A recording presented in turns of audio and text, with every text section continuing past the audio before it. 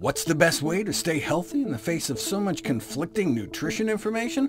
Well, ideally, you would go to the source, the gold standard, the peer-reviewed medical literature, and read through the stacks of the latest medical journals. But who's got time for that? I do! Welcome to the Nutrition Facts Podcast. I'm your host, Dr. Michael Greger. Don't tell me you haven't put some serious thought onto how to avoid dementia, a brain disease that has no real cure as of yet. Here's our first story. Although it's known that plant-based foods are important for physical health, less is known about the relationship between plant-based foods and cognitive health. Now, in terms of preventing Alzheimer's and other forms of actual dementia, there's data that those who consume meat, including poultry and fish, have 2 to 3 times the risk of developing dementia compared with vegetarians. But what about just like day-to-day function? Greater adherence to a more plant-based dietary pattern was related to better performance on all cognitive tasks researchers measured. One possible mechanism that could have been thought to underlie the results is body weight. Plant-based diets reduce BMI, and lower BMI has been associated with better cognitive function, but they still found a connection between more plants and better brain function even after controlling for weight.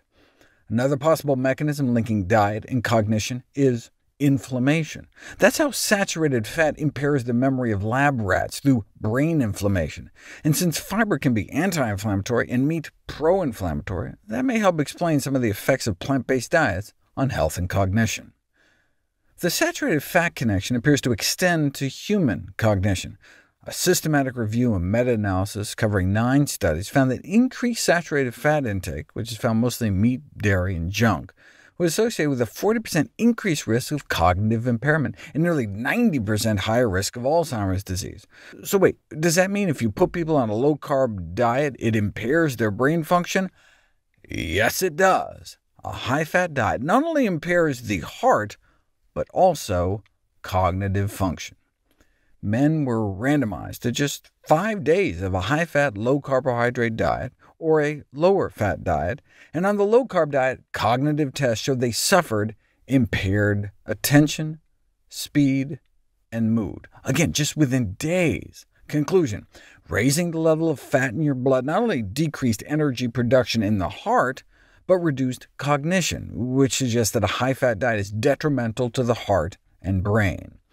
Now, they were thinking the impaired energy production may have accounted for the brain dysfunction as well, but oral glycotoxins may also link high-fat eating with a loss of cognitive capacity.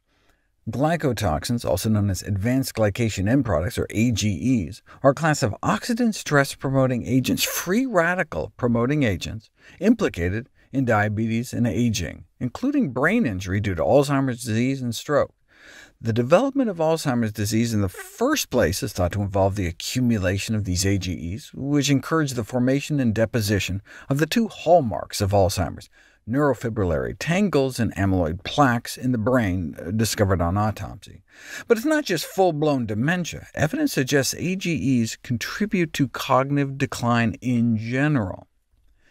Dietary advanced glycation end products are associated with a decline in memory, and since modifying the levels of AGEs in the diet may be relatively easy, these preliminary results suggest a simple strategy to diminish cognitive compromise.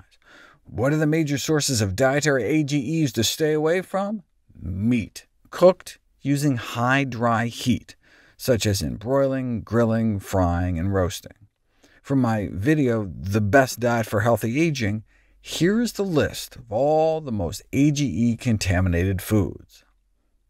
AGEs are not only associated with getting Alzheimer's in the first place, but also the progression of Alzheimer's disease, as well as lower cognitive performance in general, as tracked, interestingly enough, via skin autofluorescence.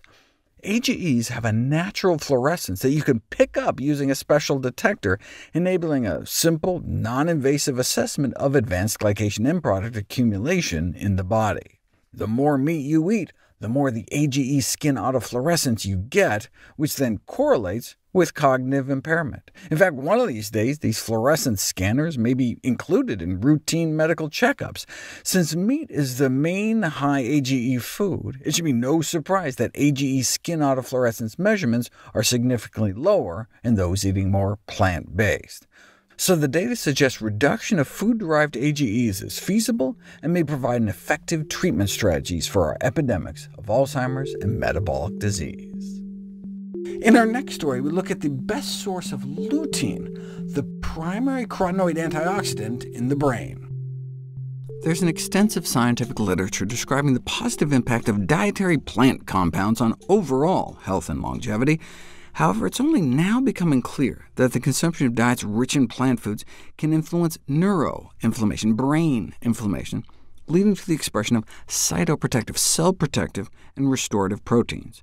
Just over the last decade, remarkable progress has been made to realize that oxidative stress and chronic low-grade inflammation are major risk factors underlying brain aging, so no wonder antioxidant and anti-inflammatory foods may help.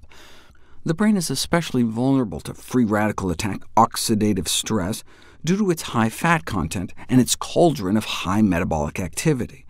You don't want your brains to go rancid, so you'd think one of the major fat-soluble dietary antioxidants like beta-carotene would step in.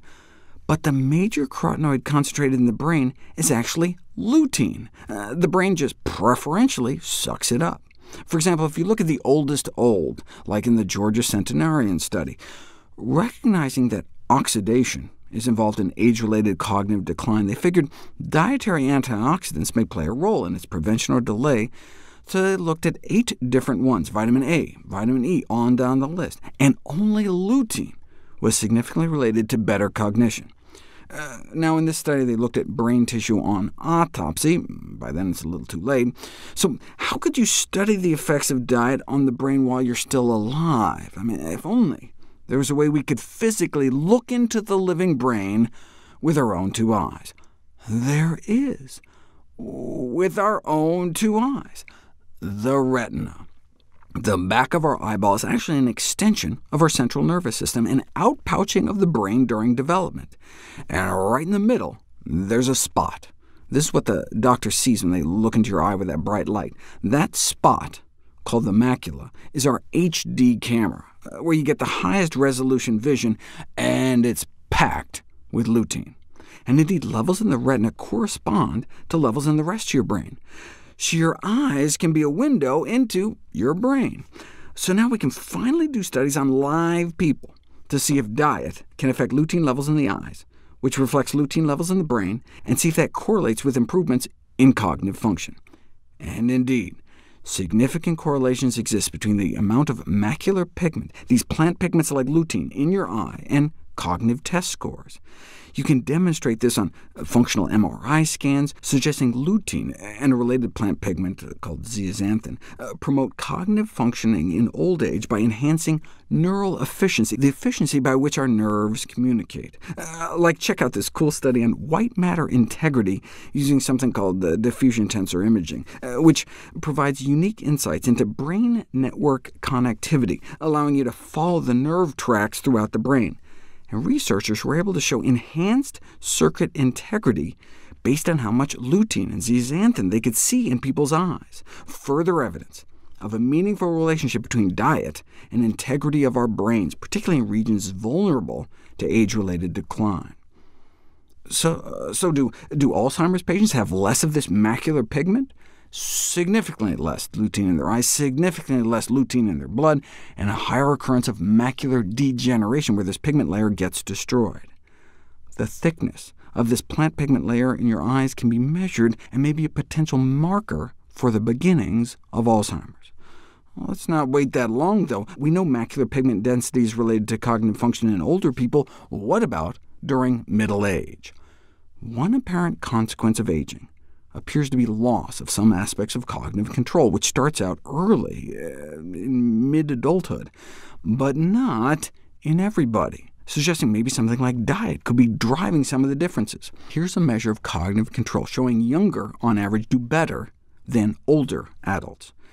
But older adults who have high macular pigment, lots of lutein in the back of their eyes, do significantly better. These results suggest that the protective role of carotenoids like lutein within the brain may be evident during early and middle adulthood, decades prior to the onset of more apparent cognitive decline later in life. You can take 20-year-olds and show superior auditory function in those with more macular pigment in their eyes. Look, the auditory system, our hearing, like the rest of our central nervous system, is ultimately constructed and maintained by diet, and is therefore not surprisingly sensitive to dietary intake throughout life, all the way back to childhood. Higher macular pigment is associated with higher academic achievement among school children. You can look into a kid's eyes and get some sense of how well they may do in subjects like math and writing. This finding is important because macular lutein is modifiable and can be manipulated by dietary intake. OK, so where is lutein found? The avocado and egg industries like to boast about how much of these macular pigments they have in their products, but the real superstars are dark green leafy vegetables. A half a cup of kale has 50 times more than an egg. A spinach salad or a 50-egg omelet. And the earlier, the better. Pregnant and breastfeeding women should definitely be checking off my daily dozen green servings, but it's also apparently never too late. While some age-related cognitive decline is to be expected, these effects may be less pronounced among those eating more green and leafy. Finally today, avocados, greens, and lutein and zeaxanthin supplements are put to the test for improving cognitive function.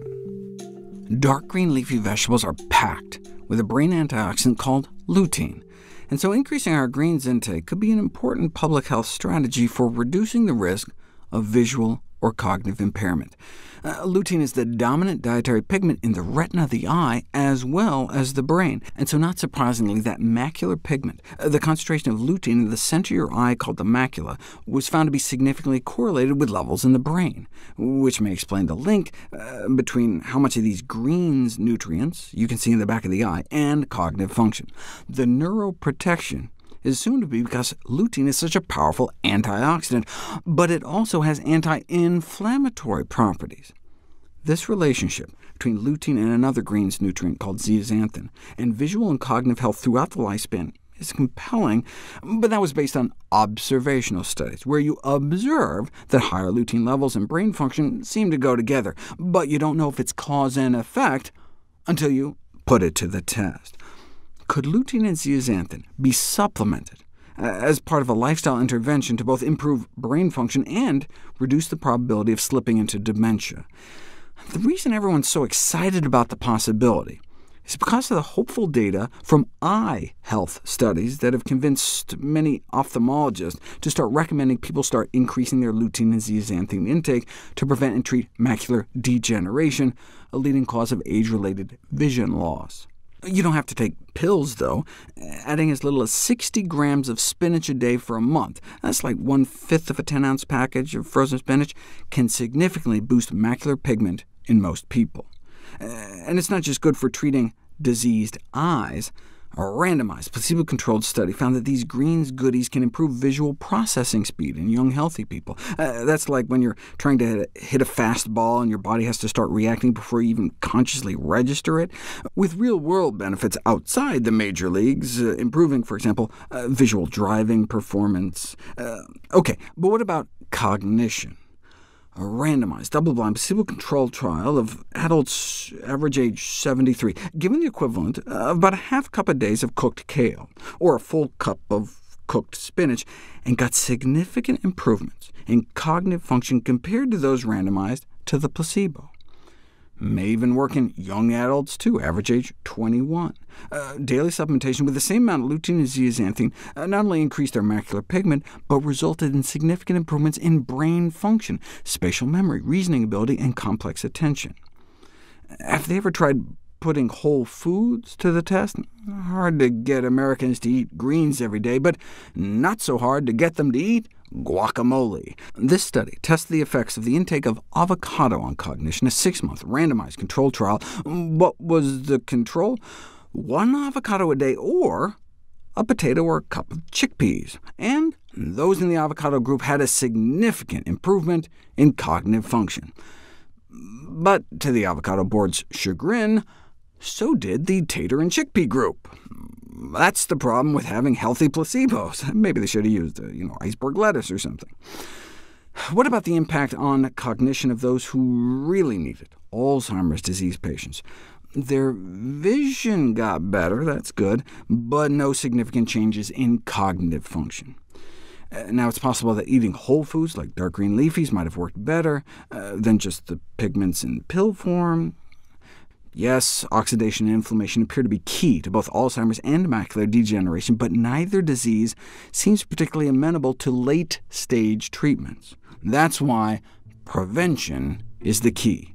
Reducing oxidation and inflammation in the earliest stages may be our most promising approach. We would love it if you could share with us your stories about reinventing your health through evidence-based nutrition. Go to NutritionFacts.org/testimonials. We may be able to share it on our social media to help inspire others. To see any graphs, charts, graphics, images, or studies mentioned here, please go to the Nutrition Facts podcast landing page. There you'll find all the detailed information you need, plus links to all the sources we cite for each of these topics.